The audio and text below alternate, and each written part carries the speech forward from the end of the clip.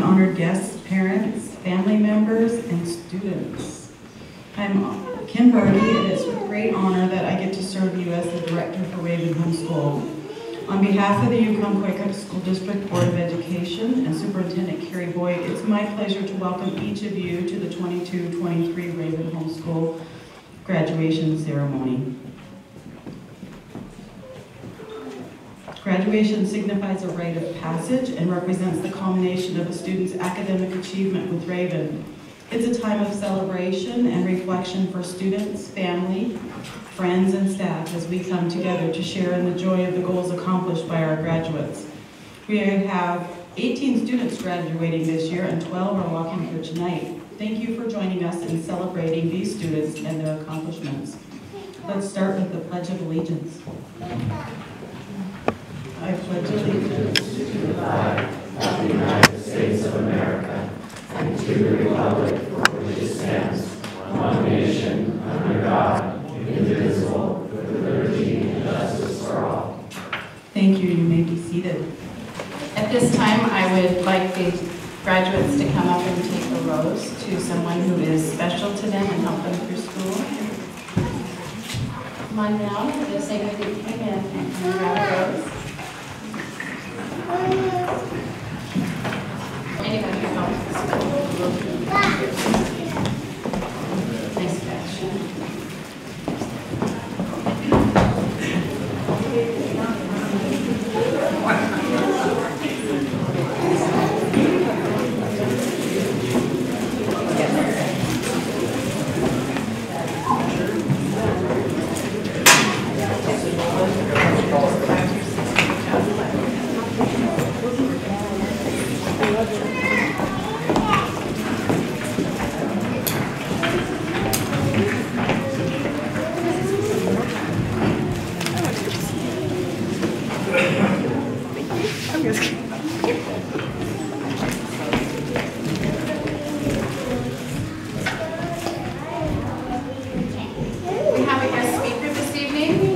He spoke at our National Honor Society students meeting, and one of them asked him to speak tonight.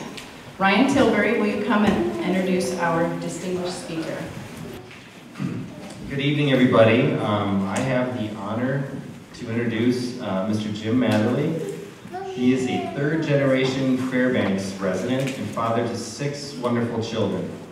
In his working career, he has held many positions, which include 20 years in the radio industry, 27 years in the banking field, 40 years as self-employed DJ and MC for thousands of events, and an owner of an insurance agency. In 2010, Jim was elected to the Fairbanks City Council, where he served 6 years before being elected city mayor in 2016, where he served another 6 years.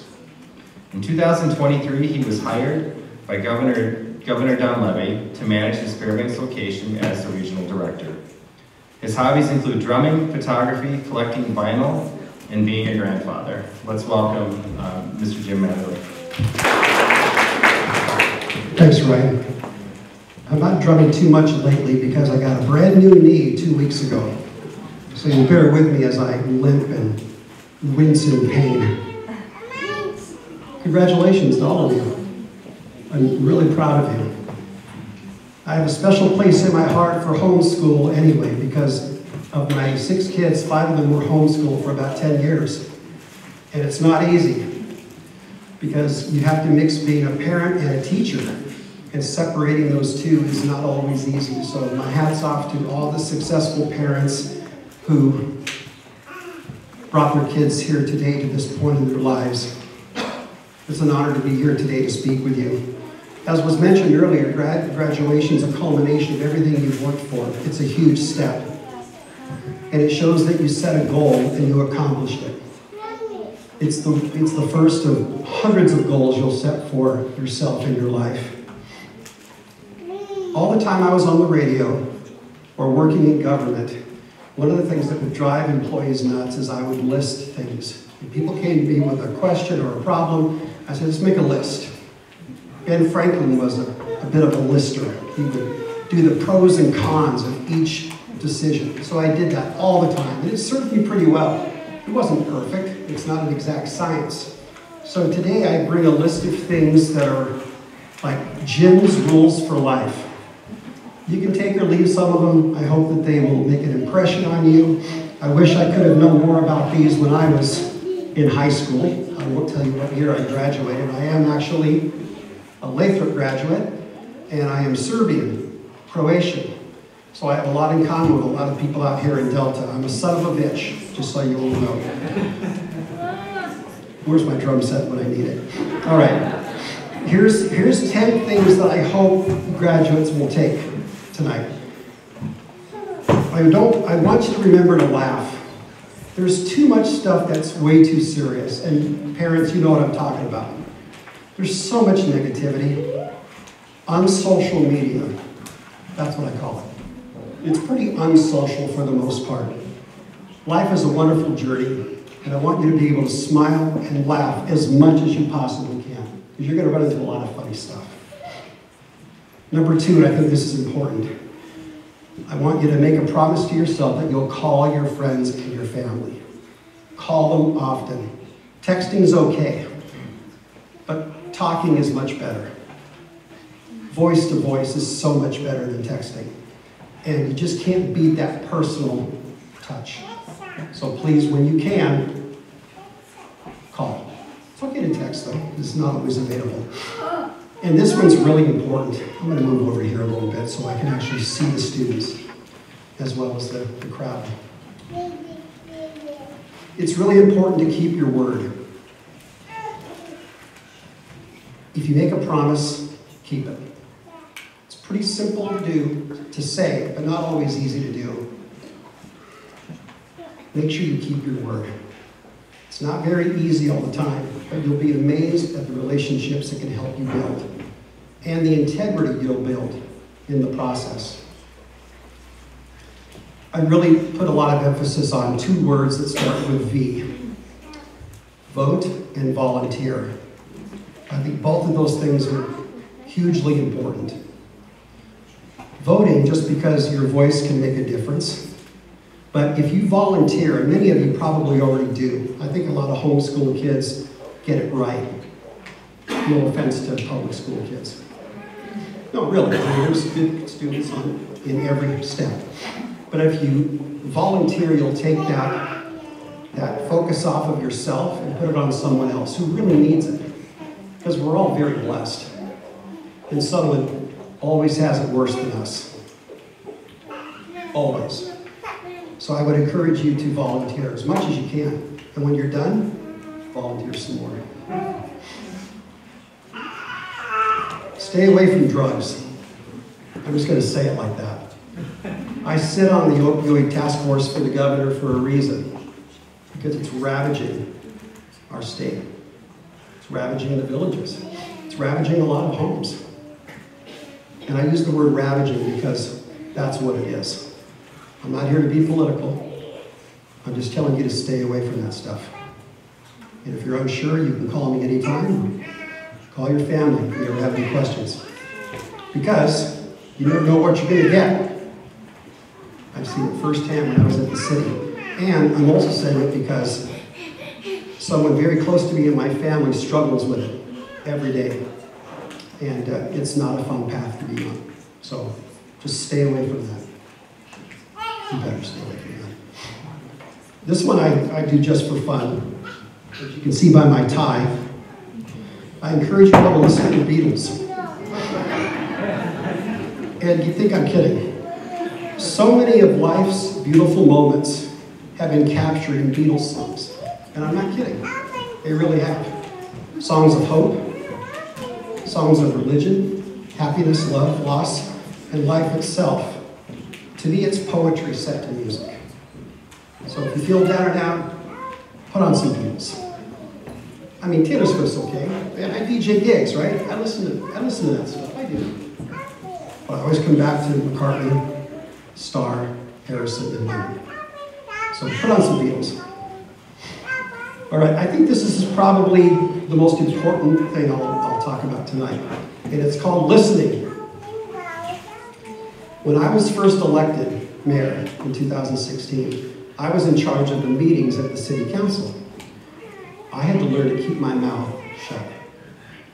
I was on the radio for 20 years, and my nickname growing up was Moutherly, not Matherly, because I would not stop talking.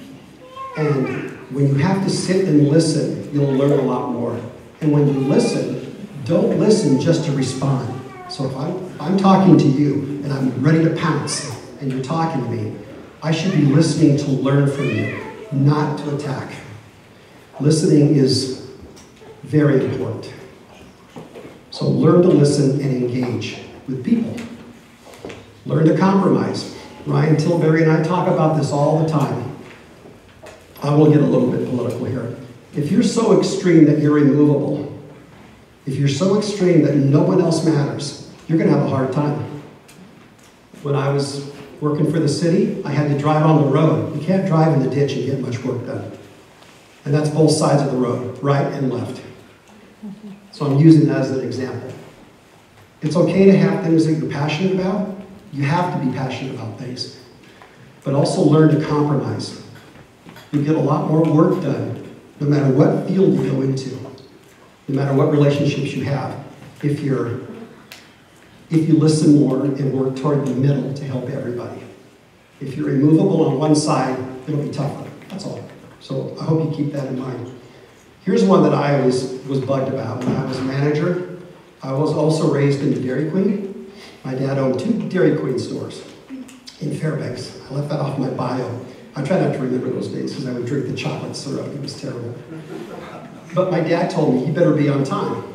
So here's my advice, be early. If your job starts at 8, be there at 7:30. You'll never regret it. Your boss will love it. And pretty soon you'll be a valuable employee. So as much as you can, be early. It's funny, some people will be, if it's Guardians of the Galaxy, they'll be an hour early. But to their job, they'll walk in 5 minutes late. It's just about priorities. So I would also tell you to be early to everything. It shows respect for the people that you're working for or you volunteered for, but it shows respect for you too, for yourself. And my final rule for life is cultivate your personal relationships. You will count on those personal relationships long after your iPhone disappears, your iPad goes away, or any of that stuff. If you don't build personal relationships, your life won't be as rich. Like with Ryan and I consider us friends, and if I needed something at 3 in the morning, I could call him. He may not be happy I called him, but he would help me. He would, and I would do the same for him. Personal relationships are so important. Now, homeschool students know this. That's been my experience. They do things together as a family, they learn as a family, they go do things as a family. So as you grow up more than you are now, make sure those relationships are front and center with people that you love and respect. Your bosses, even if you disagree with them, cultivate those relationships because you just might find a friend out of it. Or you could find someone that doesn't agree with you and maybe get them to see your side of things too. You just never know. And those are my 10 things. They're pretty simple. They're not always easy to do. I fall down all the time trying to do them. But I still think they're a good path for a lot of people. To the parents, again, to the extended families out here, I really congratulate you on the homeschooling. It's very difficult to do. And the proof in your work is sitting right up here on this stage tonight. And you can be very, very proud of them and what they've accomplished. And I'll just send you away with God's blessings for every step that you take from here on out. I wish you all the very best in your life journey. All right? Thank you very much, everybody. I'm really proud of you guys. This has been a really wonderful year. So my name is Ryan Tilbury. I'm the high school counselor at Raven. I have had the distinct honor and pleasure of working with many of our graduates here this evening. And I can't say enough about how much I have grown to respect and admire each of them. I personally want to thank each of you and your families that are in the audience today for trusting Raven, trusting us to assist you as you navigated your path through high school. Each of your journeys has really been unique. And the more I've gotten to know you, the more I've seen that. And some of the challenges you guys have faced have been difficult. You are like the COVID class. You had to deal with all the mask stuff. I mean, it was the spring of your freshman year. And some of you guys came to us because of that. that. So we're really happy that you trusted us to work with you. So our first recognition is for students who have earned the Alaska Performance Scholarship. This scholarship provides an opportunity for Alaska high school students to earn a scholarship to help cover the costs of an Alaska post-secondary education. Alaska high school students who take a more rigorous curriculum, get good grades and score well on college placement or work readiness exams have earned this prestigious award. So please stand and remain standing when your name is called. Our recipients are Josiah Dorhorst. Please stand. And Tony Jackson. All right, round of applause.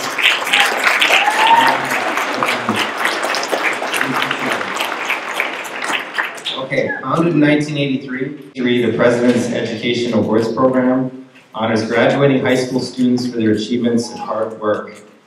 The program has provided individual recognition from the President and the U.S. Secretary of Education to those students whose outstanding efforts have enabled them to meet challenging standards of excellence. Each year, thousands of high schools participate by recognizing deserving students. This award is designed to recognize academic success. Please stand and remain standing when your name is called. Our gold awards go to Kimberly Crawford, Charles Rollins,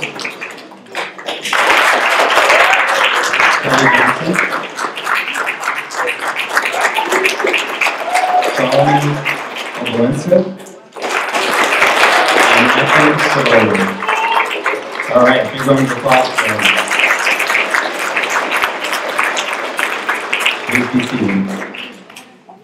The President's Award for Educational Achievement recognizes students that show outstanding educational growth, improvement, commitment, or intellectual development in their academic subjects.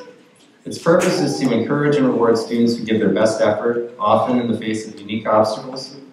Please stand when your name is called and remain standing. Our silver awards go to Victoria Bosman,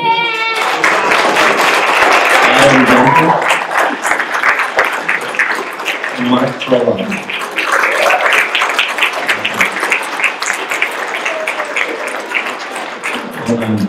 Please be seated. Our next award is the UA Scholars Award. It was originally established in 1999 to provide an incentive for Alaska's high school students to achieve academic excellence, to nourish efforts of schools to provide high-quality education, and to encourage the top school graduates from every community in Alaska to attend the University of Alaska. UA Scholars Award continues to keep Alaska's top high school graduates in state while continuing their education at the University of Alaska. The UA Scholars Award is a $12,000 scholarship awarded to Alaska high school students who are in the top 10% of their class at the end of their junior year as determined by their school. The award may be used at any University of Alaska campus and is distributed in the amount of $1,500 per semester for 8 semesters. Please stand and stay standing when your name is called. Our UA Scholar recipients are Solomon Obolensa and Anthony Simone. Next, we recognize our National Honor Society members. The National Honor Society elevates a school's commitment to the values of scholarship, service, leadership, and character. These 4 pillars have been associated with membership in the organization since its inception in 1921. Today, it is estimated that more than 1 million students participate in NHS activities. Chapter membership not only recognizes students for their accomplishments, but challenges them to develop further through active involvement in school activities and community service. This year we had several distinguished speakers, including Linda Ellis, former U.S. national women's soccer team coach who presided over 2 World Cup victories. She was amazing. And for Raven students here in the audience, please get good grades and join us next year for our National Honor Society convention. There's free food. I'm all about that. I drive down for that. So please stand and remain standing when your name is called. Our National Honor Society members are Kimberly Crawford, Josiah Crawford, and Tony Johnson. That's the last thing these students had to do for me was to describe themselves, and for some of them it might have been the hardest thing that they had to do. Our first graduate is the 8th child out of 10 children in her family. She has 4 brothers and 5 sisters. She does not go to school, she is homeschooled, so she works full-time as a barista. In her free time, she's usually sleeping, cleaning, or catching up on shows. After school, she's not really sure what she wants to do. Victoria Bazan, come on down. She was adopted in 2006, and she's been living in Alaska ever since then. She's the youngest of 3, with 1 older brother and 1 sister. Her parents are David and Susan, and they spend their time working or doing their hobbies. In her free time, you can find her spending time with her dog. In the summer, they love finding new places to explore, practicing photography, or watching her favorite TV shows. She also secretly loves to organize. After she graduates, she plans on finishing her AAS degree and then going into nursing, along with furthering her photography endeavors. Kimberly Crawford, please come down.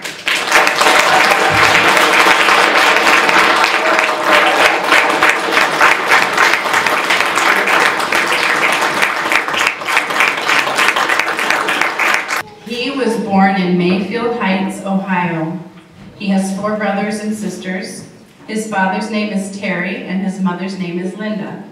His father is an independent truck driver and his mother works as a business manager at the CAC. His senior hobbies include playing piano. This senior's hobbies include playing the piano, listening to audiobooks. At this time, he's unsure what he will do after high school, but it will involve researching and reading about history. Adam Denton, would you please come down?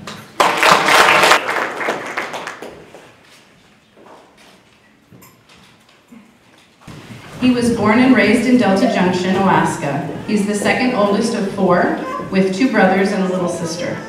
His father does farm work from home, like baling hay and slaughtering cattle, while his mother stays at home to watch the house and keep the kids busy. His mother is also a great cook, as her Filipino culture influences her amazing dishes. This senior's hobbies include playing the guitar, which he enjoys the most, hanging out with friends and playing video games. He enjoys playing the guitar for the First Baptist Church's youth band. He aspires to be someone who can help others mentally through Christ-built psychology, while also growing in his faith and encouraging the faith of others. Josiah Dorhorst, please.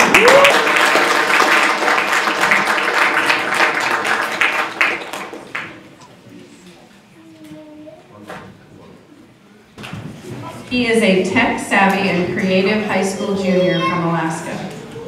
He has earned 11 out of 21 credits required to graduate this year.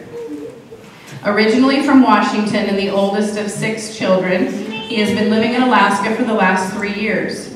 He's passionate about computer science and audio engineering. This graduate also loves drone videography and photography, often capturing Alaska's stunning landscapes. As he graduates, we cannot wait to see where his talents will take him next. Mark Froloff, please come down.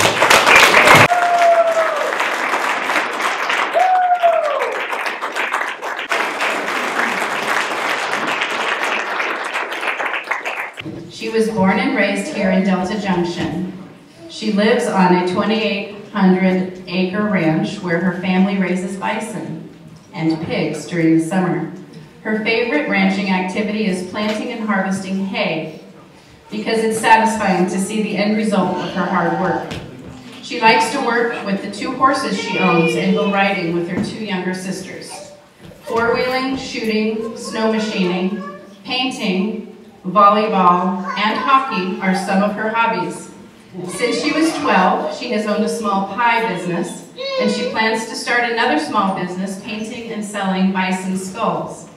After high school, she will be working at Delta Industrial Services for a while before she begins studying for an associate's degree in applied business at UAF.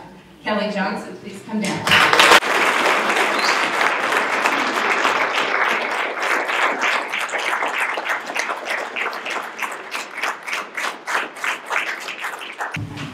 He is the youngest of 6 siblings. He grew up in Delta Junction with 2 brothers and 3 sisters. This young man is a good cook, and he's well known for his special rice dish. This graduate enjoys hunting and ice fishing in his free time. He is a thoughtful and polite young man. He plans to learn more about computer programming and get a job in cybersecurity. Nazar Kulikovsky, please come in. She was born and raised in Delta Junction, Alaska, with her 3 brothers. Her mother is a realtor and her dad works in construction. She recently directed a play and it got great reviews. A couple of things she loves to do is to work with children and serve in ministry. She hopes to open a much-needed daycare center here in Delta. Vanessa Kulikovsky, come on in.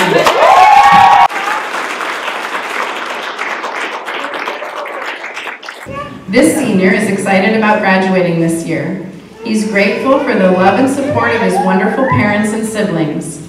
Living in Alaska brings him immense joy, as he's surrounded by its captivating nature. Riding his ATV along the trails, hunting, fishing, and cherishing quality time with his friends and family are his favorite hobbies. Alaska holds a special place in his heart, and he has no intentions of leaving anytime soon. He's excited to continue exploring the wonders life has to offer. Solomon Obalensa, please come down.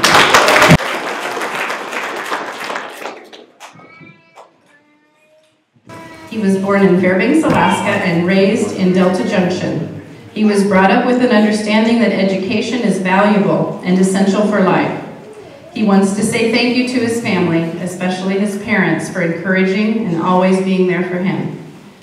While in high school, he was working part-time, and now that he is finishing high school, he plans to work full-time and look at life as an infinite education.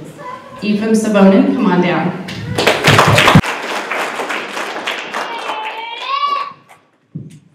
He was born and raised in Delta Junction, Alaska.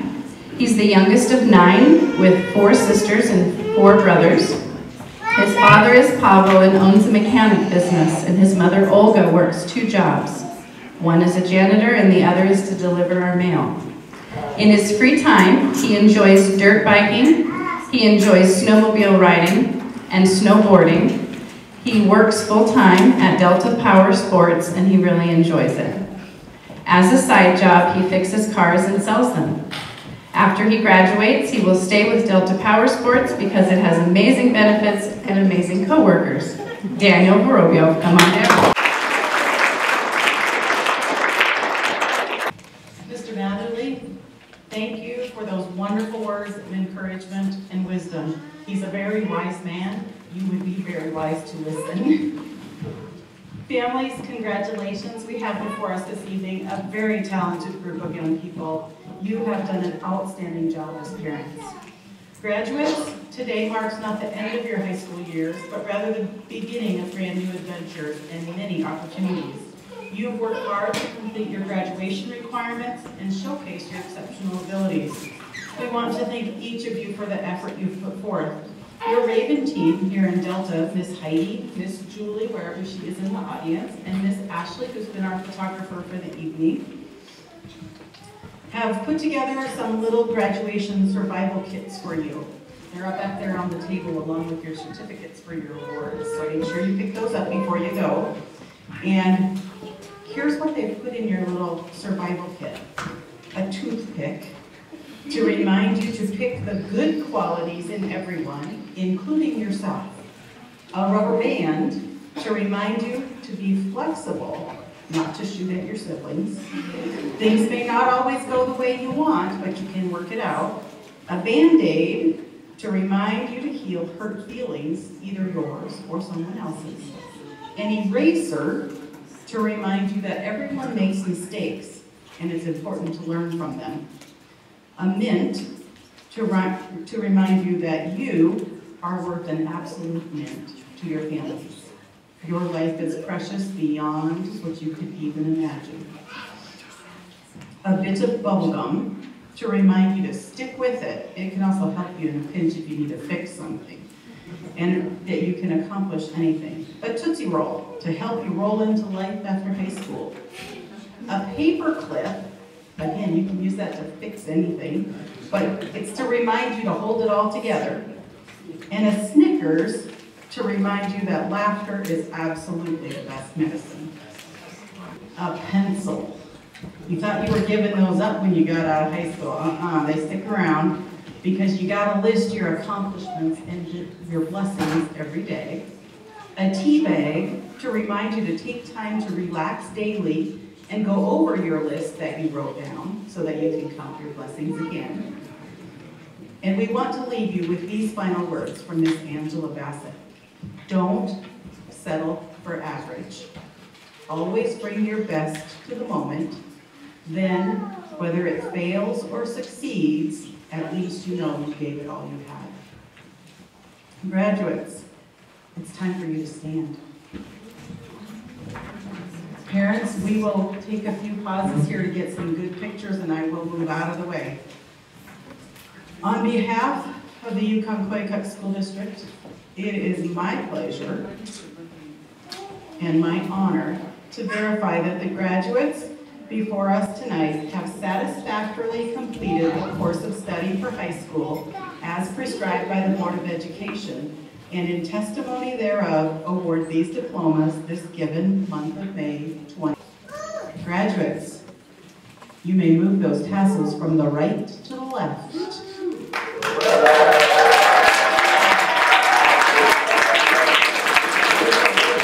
Families, congratulations. Your hard work and dedication to your children's education has given us these young people who are to be our future leaders. Thank you so much. Please get your last pictures. It's an awesome group. They made it. Parents, you made it. I know some of you still have a few more to go. So join me in congratulating this class of 2023 with another round of applause.